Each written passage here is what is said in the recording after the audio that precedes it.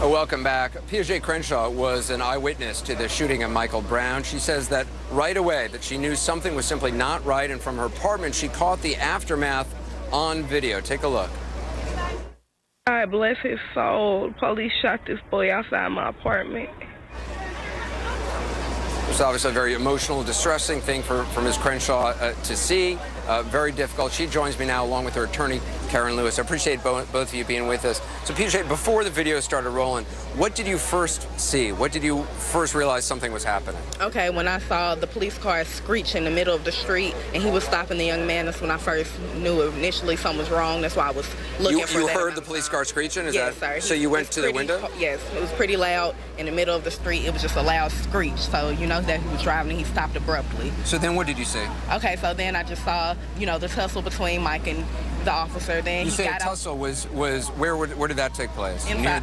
I'm sorry, it was near the officer car. The officer was inside of the car. Okay. So the officer was still in the car and Michael Brown was by the window? Yes.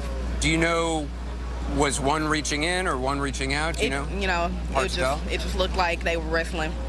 Like, I'm sorry, that the officer was just trying to pull him into the vehicle. That's just what it looked like from my point of view. Okay, and then what happened? And so he just got out of the car. Michael started running, and I want to clear up that when we said that he got shot at from the back. So while he was running away from the officer trying to get away, he was getting shot at, which probably makes reason for the shot in the back of the arm going back to forward. So you believe you're convinced you saw the officer shooting Michael Brown when Michael Brown was facing away from the officer? Yes, sir. And then that is when he turned around with his arms up and got shot down multiple more times. You say his arms were up. There's an account from this woman who called into the radio show who claims that the officer is saying Michael Brown was rushing the police officer. Is that what you saw? No, in no time did I see him move towards that police officer. He may have taken 1 centimeter of a step forward before he was gunned down. You say his hands were up. Do you remember in what way they were up? They were just slowly going up. It probably didn't even get a chance to get all the way up there before he was struck. And at what point did you decide to turn on the video camera? When I saw the man lying there in the street, I was like, it's a dead body in the middle of my street. I must get this on film. I must do something about this. And how long was Michael Brown laying there for? He was laying there for hours, and at least 30 minutes to an hour before they even covered him up. So he was visible for at least 30 minutes to an hour, and there were children out there. And the gunshots were actually very wild. They hit buildings.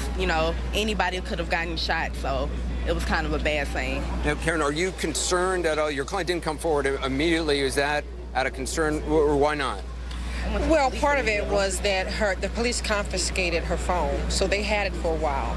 And then when she got it back, we were just waiting to see what the police would come forward with before we revealed any information. They finally released the name, but they did not put a face to the name at that time. And so at that point, we decided to go ahead and release that information. How has this been for you? I mean, it must be terrible. Definitely traumatic, but got to do what I got to do to get justice for the family. All right, thank you very much for being with us. I appreciate it for both of you. Thank you.